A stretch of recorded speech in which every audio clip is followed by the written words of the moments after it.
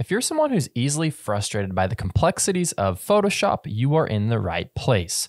My name's Austin James Jackson. I'm a professional landscape photographer based in Utah, and this is going to be the first video of the next few weeks where I'm going to be creating a video a week to create a little bit of a Photoshop crash course for landscape photographers, starting from the very first step of just opening the program.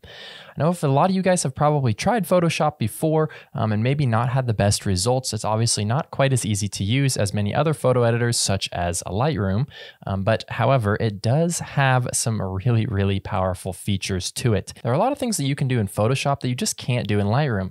Anything where you are merging photos together like a focal length blend or a focus stack, as well as a lot of different photo effects and blurs and warps and things like that that you can't do in Lightroom, you're able to do in Photoshop. So it's well worth learning if you want to get full creative control over your images. Now, over the next few weeks, we're going to be covering a lot of different topics within Photoshop, but in this first video, we are just going to talk about setting up the workspace in a way that makes sense.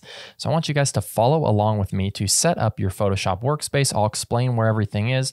We're going to move some things around, and then we're going to save our custom workspace. So that way your screen is going to look exactly like mine. You're going to get rid of all the junk that you don't need, because Photoshop has thousands of tools for things other than landscape photography. So we're going to get rid of everything that we don't need so we just have what we need on the screen. Let's go ahead and jump right in there. I'm starting, you can see, first in Lightroom. I think a lot of you guys are probably already Lightroom users, and so you will be starting in Lightroom. So I'm going to show you how you would just go from square one from Lightroom to Photoshop, because a lot of people may not be aware. So you can have edited your photo here in Lightroom, done what you want to do, and then to open your image in Photoshop, you're going to hover over the thumbnail and right click or control click. You're going to go to Edit In, and then you're going to go to Edit in Adobe Photoshop, and then whatever year you have. It's going to take just a second to load. Now, sometimes a box will pop up prompting you whether you want to edit the original file or a copy, or edit the one with Lightroom adjustments. Always edit a copy with Lightroom adjustments. If you've made adjustments there, that'll make it sure that you have those original edits into Photoshop. Now, when you load into Photoshop here, it probably looks something similar to this. To make sure we're all on the same page, go up to Window, Workspace, and then hit Essentials or Essentials Default, and then hit Reset. And then go to your toolbar, click on the three dots, Edit Toolbar, and you're going to Restore Defaults. That's just going to make it so we're all on the same page to start with. Now, within the workspace in Photoshop, you've got layers on the bottom right. This is very important. It's how Photoshop works. We'll be talking about layers in the next video, but this one is really just about helping you get it set up. Then up here, you have another option of what you can put up here. Properties is a good thing to have. I'll show you how to add something else in just a second. And then you have your toolbar on the left, and then you have your toolbar menu on the top of the screen. So whatever tool you have selected, you will see the menu for that tool up here. So all of the adjustments to make to that tool will be right here. And then in your layers, right here, you can click on your layer and you have the properties of the layer here. So if you have an adjustment layer, like a brightness layer, you will adjust that here in the properties. It's all going to make a little bit more sense in a second, but let's go ahead and rid the screen of everything we don't need so that this Photoshop is set up in the simplest way for us moving forwards. First thing I want to do, drag channels off. We're going to get rid of channels, and we're going to get rid of paths, and follow along. Pause if you need time to do this yourself, but get rid of that stuff so you just have layers. Personally, I like to drag this over a little bit, give my photo a little bit more room so it's a little bit larger. We're going to leave properties up there. Right here, you can see we have history. We can leave that there as well. A lot of people, I personally don't, but if you are someone who likes to have the histogram while you're editing, you can go to Window, go down to Histogram, and then drag and drop it right over here. And then we'll close the navigator. We don't need that. Now you can go back and forth between histogram and properties. Additionally, you could put your histogram right here, so you could just pop it open as you're editing. Now we're going to go over and adjust the toolbar. That's the next big thing that we want to edit. People get really confused because there's all sorts of tools, and there's really only like 7 or 8 that you need for landscape photography. So we're going to go to click and hold, and then we're going to click Edit Toolbar. Now what we're going to do is get rid of all the tools that we don't need. When I say we're going to get rid of them, we're going to drag them into extra tools so that they appear under this pop-out menu and they're not automatically in our way. We can't see them unless we open up this extra menu. That's going to help to just simplify things on the left side. So I know you don't know what most of these tools do, but just follow along as I do things. So we're going to get rid of the artboard tool. And then both of the single row and single column marquee tool, you can put those together if you want. We're going to go through and get rid of the magnetic lasso tool and the selection brush tool. We're going to go ahead and then drag these 3 tools up in here.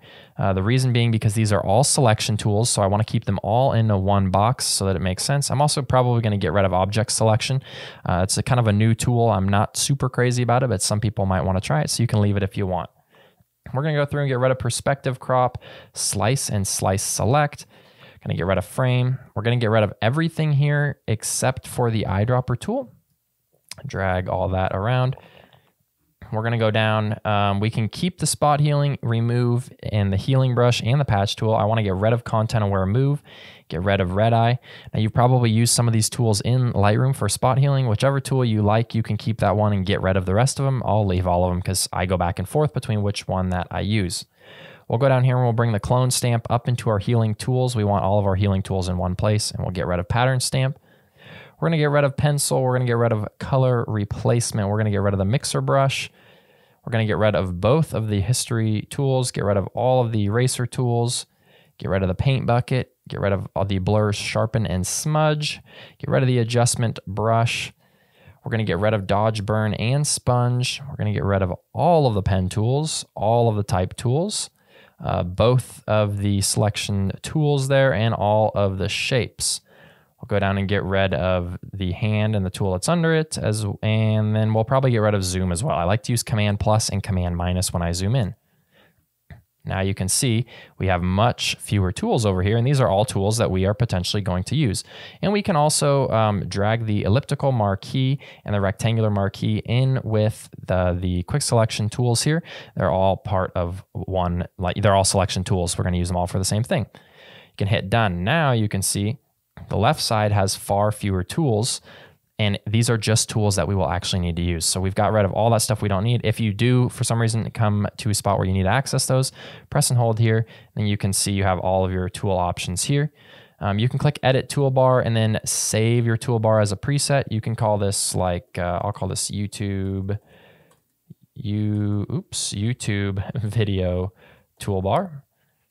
We'll hit save. That way in the future, if we ever accidentally make some mistakes, do something like that, we can just click load preset and click on our toolbar just like that.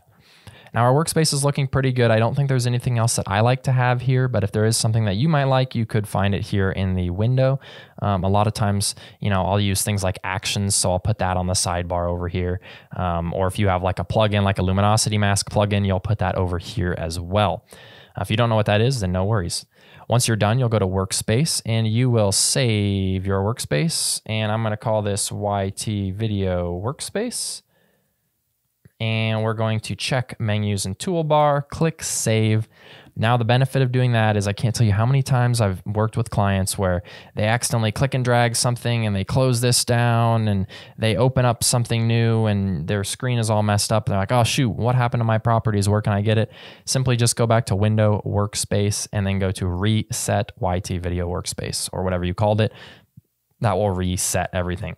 So that's kind of the setup here in Photoshop. Hopefully that all makes sense. Like I mentioned, we've got toolbar on the left.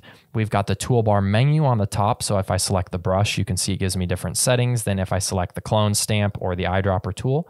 And you'll learn over time all of the different settings for each of the different tools. But for now, just know that this is where you go to adjust any of the tools that you're using. And then on the right side of the screen, we've got layers, which again, we're going to talk about in the next video. It's a key part of Photoshop. And then above that, we've got properties. Properties are going to show off whatever they're going to show the properties of the layer that we have selected. And then over here, we have the histogram if you want to open that up. And then I have the history tool to go back if I make a mistake. And then I have my actions as well, which you probably don't have any actions yet, but you might in the future. That covers the setup to the workspace.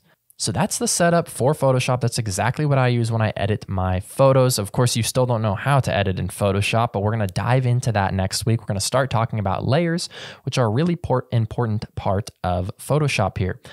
So if you guys like this video and you're looking forward to this course, if you're watching this shortly after it came out, the rest of the videos won't be out yet. If you're watching this in the future, all the videos might be out. Either way, I'm going to link those videos as they come out week by week. Otherwise, make sure that you subscribe to my page so you get notified when the new videos come out every single Saturday. Of course, let me know down in the comments if there's something in particular you have questions about or something in particular you want me to cover. I've got a rough idea of the videos I want to cover for this course, but nothing is set in stone yet. So please do let me know if there's something that would be helpful or something you'd like to see covered. Otherwise, again, my name is Austin James Jackson. Thank you guys so much for being here. Welcome to my course. I really hope that the next few videos are going to be super helpful for you guys. We'll see you guys next week.